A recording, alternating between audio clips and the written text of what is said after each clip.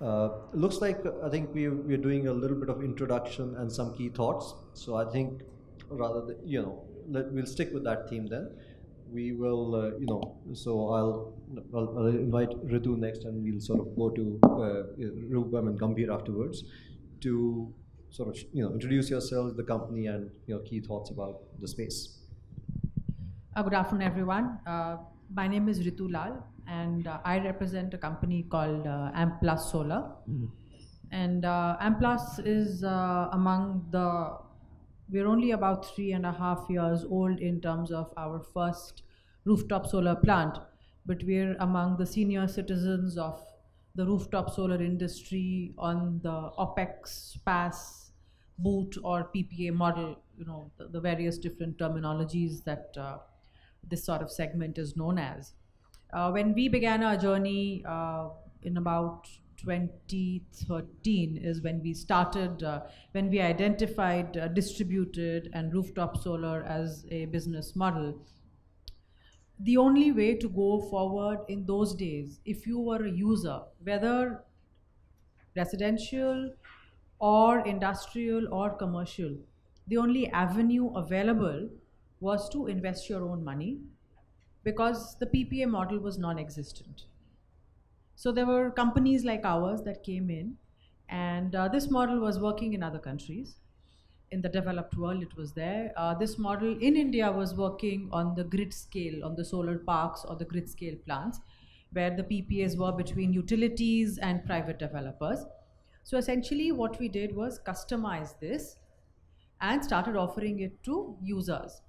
Obviously, to date, the number one driver in this segment is the commercial and industrial segment. So they are today for all of us developers, they are the bulk of our business.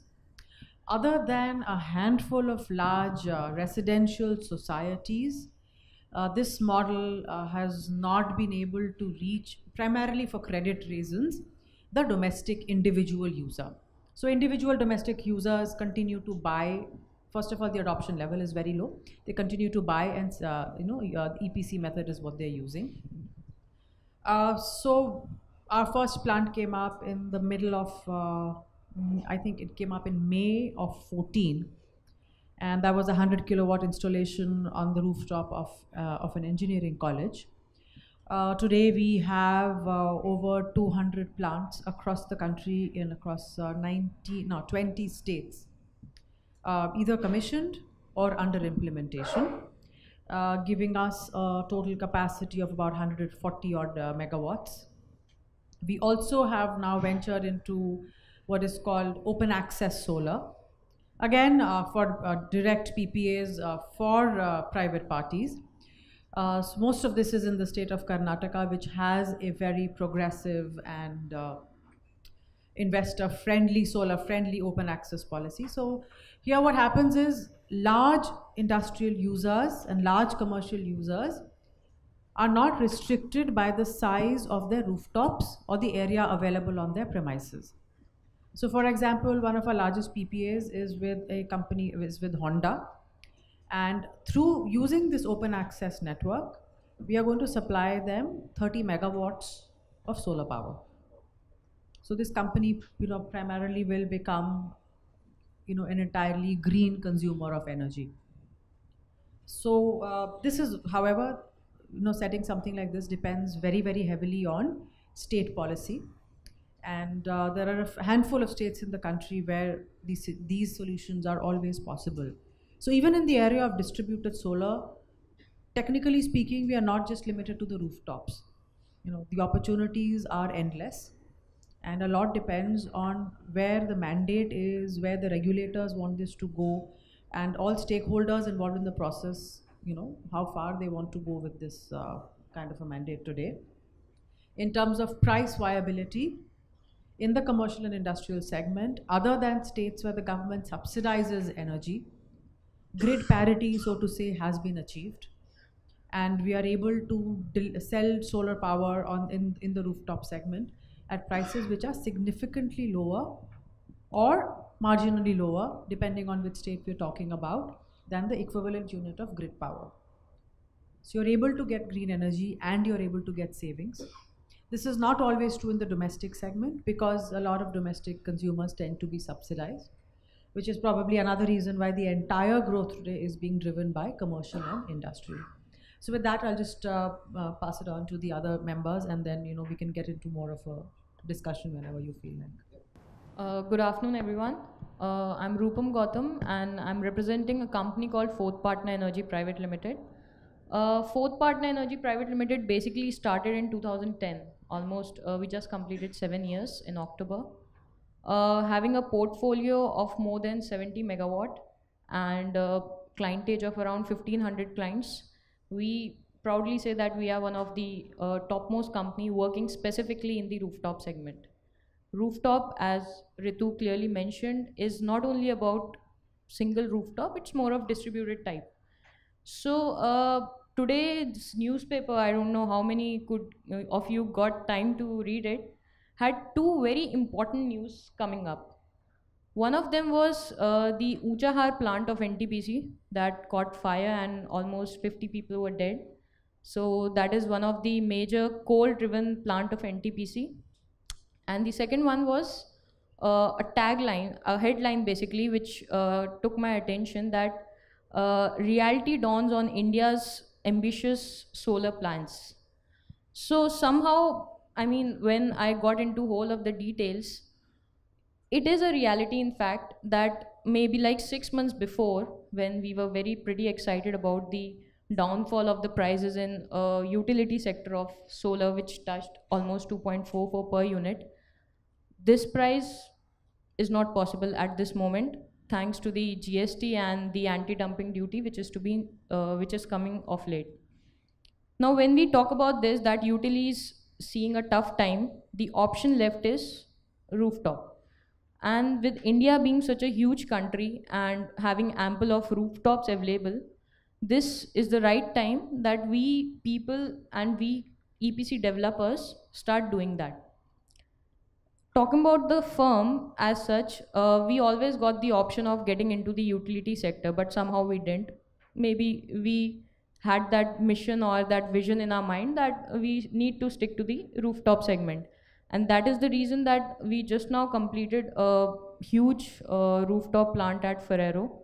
So that's one of the largest in Maharashtra. And we just signed PPS for almost 10 megawatt of rooftop. So it's not only that rooftop is secluded to 500 kilowatt or maybe 1 megawatt. You have companies, you have industrial sector, you have commercial sector, which is having ample of space. Secondly, it's not always the positive side that is driving the rooftop sector. There are certain negatives also. Net metering is one of them. Storage, if we talk about in commercial sector, is one of them. Definitely in states like Karnataka, Gujarat, we are finding it tough as companies to get the net metering done. Then we are finding it tough to get the capacity as per the sanction load installed because the percentage is pretty less. And then there are issues like the increasing prices of modules. Definitely now people have this notion in their mind that solar has to fall only. So when you go down in the market now with new revised prices, people say, "Arey, to kam hone wala tha. How come it has increased?" So that whole knowledge and whole education to the client is right now the most need of the hour, and we need to do that. Otherwise, this is one of the booming sectors. Central subsidy has been given. That is also one of the major points, which is helping us in institutional sector, because not just industrial and commercial, institutional is also playing a good role, because that is where their whole consumption is during the daytime. And as developers, we have a good chunk of energy that we can provide them. Cutting short onto this, since we'll be having more of discussion on this, I'll pass it on to Gambhir Baliaji. Yeah, good afternoon, friends. My name is Gambhir Balian. I am representing a company called Everest Industries Limited, which is not a primarily solar company. It is a Everest roofing solution providing company, established in 1934, very old company working from last 80 years. We have installed billions of square feet of the roofing on all India basis, and as well as nowadays we are installing completing approximate 20 to 25 buildings every month, all India basis. Therefore, the idea came to the Everest Industries to enter into the solar business. It is a recently entered entity into the solar as a EPC company from last 6 to 7 months only. We are witnessing a tremendous trend in our inquiries also, as we are into the pre-engineer steel building also, and that is having a metal roofing over it. We have a substantial interest from the industrial customers. They want to solarize their roof. Therefore, they are asking to replace their old, damaged, corrugated, asbestos, etc. sheets with the new metal sheets to install the solars, rooftop solar. As well as with the new inquiries for new fresh buildings, we are designing from the preliminary stage. Approximate 30% inquiries are coming off the with the solar loads. Customer are as aware as of now, they want their roof with the solar friendly.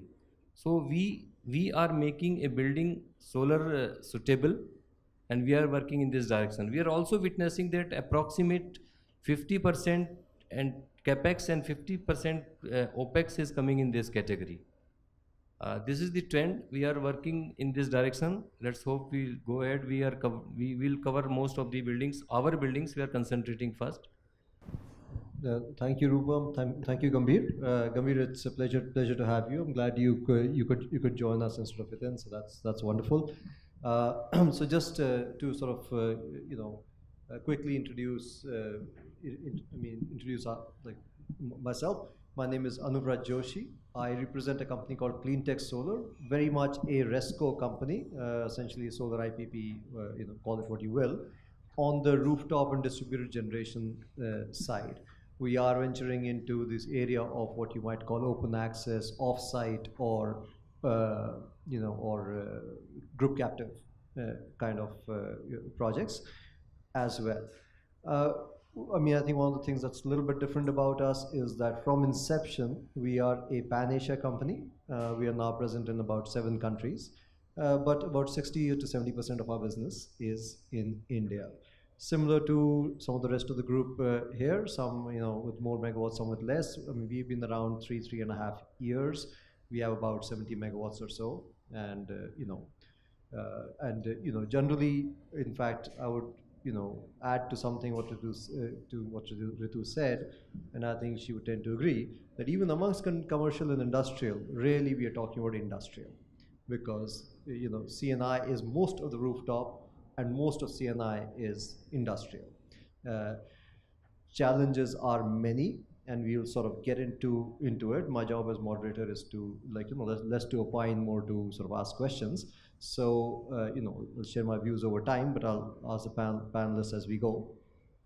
But that's essentially that's essentially it about us. We are present across India, pretty much all the solar states. I think about 15 or 18 states thereabouts, and like I said, about 6 other countries, including Singapore, Thailand, Malaysia, Philippines, Indonesia, Vietnam.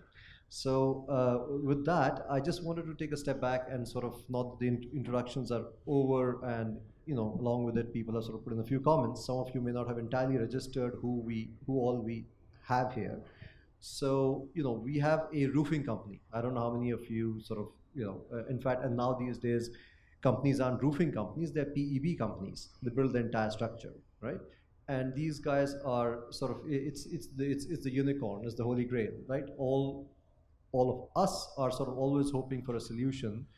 The industry, or rather the government, everybody's hoping for a solution where rooftops get integrated with solar, or the buildings themselves, the PEB themselves get integrated with solar. While that always remains a not easy task, I think we can't give up the thought of that holy grail, because that would make things not just easier for us, but it'll be easier for the industry to grow. So we have a roofing company here. Please note that. You can sort of address some questions that way. What are the challenges? What are the difficulty? Things of ease of doing business, etc. We have 3 RESCOs, conveniently for you sitting next to each other. We have an EPC company, person, Rely on Solar, as I earlier pointed out. And we also have as I mentioned, a career IS officer who was the governor of Chhattisgarh and is presently the Director General of Solar Power Developer Association, with Mr. Shekhar Dutt. What this will help you do as we evolve, and hopefully, sir, we can get a little bit more of your time, is that you will hear different perspectives. If you'll ask the three people in the middle, the tendency, and I think, fourth partner and Rupam have been sort of more perhaps wider in their approach. The rest of us are a little bit more down the straight and narrow, where most of us will focus on fairly high credit clients, large rooftops, large power usage, keep our life simple and just keep growing, because at this point for us, volume, large capital, private equity, these are things which are kind of driving our thought process. But there's going to be some very important inputs from the CapEx developments, which an EPC is equally open to, which we are less open to. There's going to, there's some input from the side which is very hard to do, and that's why expectedly, obviously, Mr. Dutt is the only person who will talk about it. All of these other rooftops. What about all of these other rooftops, housing societies, government buildings? You always say that's a hard sector, you kind of, and then you just sort of leave it at that. But as an industry, you shouldn't leave it at that, right? We may want to, because if we find it very difficult to do those 500 kilowatts, and the government PPAs, etc., take time and what have you. But not to forget that that's a huge segment.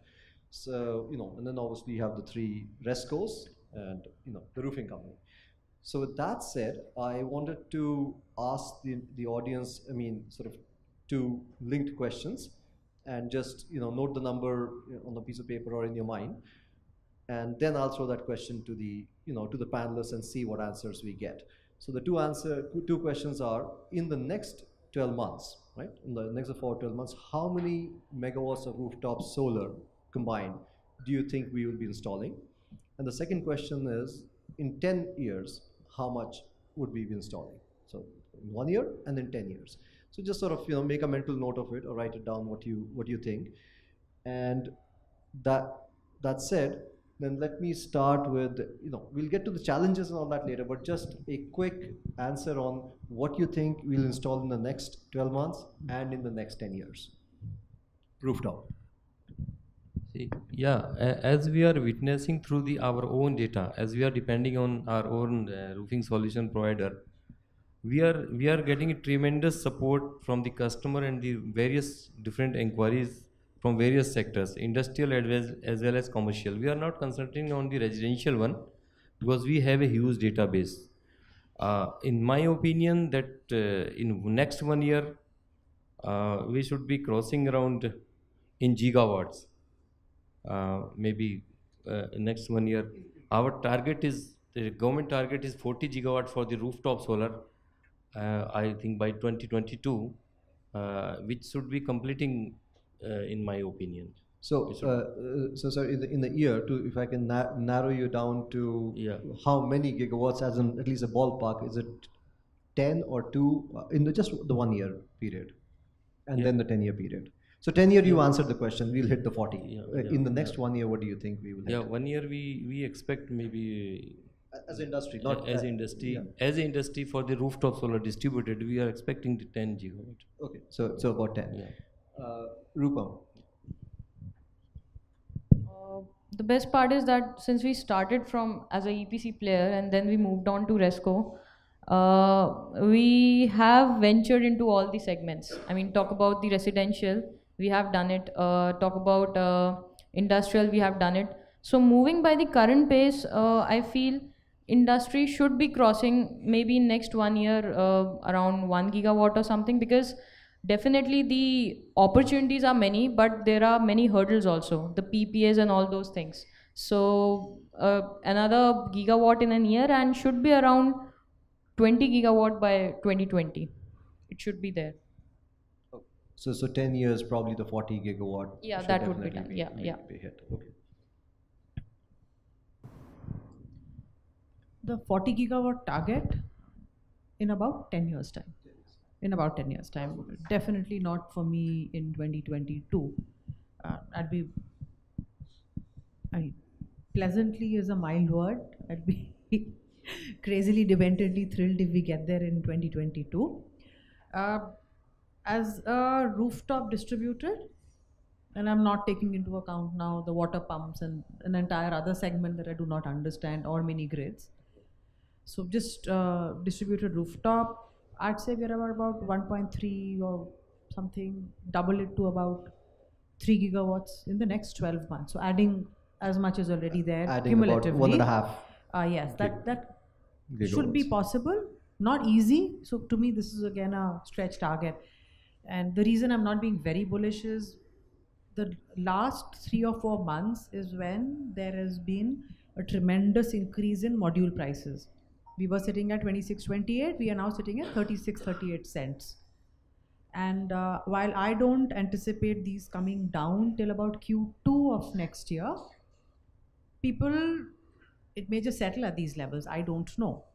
But I have a feeling those who miss the boat, saying no, or girega, or girega, or girega, those people might now hold back and say, okay, I'm going to tide it out. And they're going to wait for things to fall. So I do see some people, at least people who started earlier on and had not signed up, saying, you know, every 2 months that we delay a signature, the prices are coming down. Those guys will all hold back. So I'll come to you last. Your numbers. Okay. So this morning we had a data being said by someone that this year in the world, the total solar capacity installed was 100 gigawatt in 2017 till November. So out of that, India had 5 gigawatt. So if you take rooftop to be roughly 20% or 30% of that installed capacity, I believe we would be able to do between 1.5 to 2 gigawatt of rooftop solar in the next 1 year. Coming to the capacity in the next 10 years, it's actually a very, very difficult question to answer. And considering the uncertainties that ma'am just pointed out, I think in the next 10 years, we should be able to do at least more than 30 gigawatt of rooftop solar. Definitely. A very measured set of panelists accompany me here. All right, and so we had one, but he was only ambitious in 1 year. So, Mr. Shekhar, yeah, it was some very thoughts interesting. It was very interesting actually, and I think some of the key indicators are how do you sort of base your judgment. Now, off and on, I mean, I subscribe to, say, Indian Express or Hindustan Times, Times of India. Usually, Times of India or Hindustan Times has 2-page supplement or 2 pages of ad, and many times it's the big builders who cover those pages. Like I said, I haven't seen a single advertisement in which they've said that they're going to give this township or this thing with rooftop. Actually, this points out, ladies and gentlemen, that it points out your sort of where there is nothing, the enterprising go. So I think it points out to the channels that you should go right now. Talk with the builders. Now, Ik Bangla Bane Nyara is a dream of everybody. And they do buy, and even now, as much as we spent on good cars, we are spending on houses. So people are buying houses. How are they getting a value for money? What way a particular block of houses is better than the others? Since our main thing is to sort of earn money through solar, maybe everybody who has a pie in the solar business should kind of use this opportunity. Next, all the houses, all big sectors, you start from Hiranandani to DLF and all that, should have discussions and see. If we get that, then this 40 gigawatts is possible. If it is not, that more often than not, what happens is that we have to come down to the realistic this thing, and Ms. Gautam's assessment that 1 gigawatt looks perhaps, but if it catches on and people start seeing the opportunity, it will be enormous. I mean, it will be absolutely stupendous, because people are spending money in diesel generating sets and buying power at 17 rupees an unit. So that can be shifted. Thank you very much, sir. And I, in fact, very much tend to agree. And while I'm not a lawyer, the question was leading. The point being that that's exactly and that's why I was trying to ask the question about 1 year and 10 year. Realistically, what is going on right now will go on for the next 1 year. Broadly speaking, so most of us will end up agreeing on that around the 1 gigawatt or so number for the 1 year forward process. And I'd be curious, like in a minute, to by a show of hands to see how much of you went far north or south of that.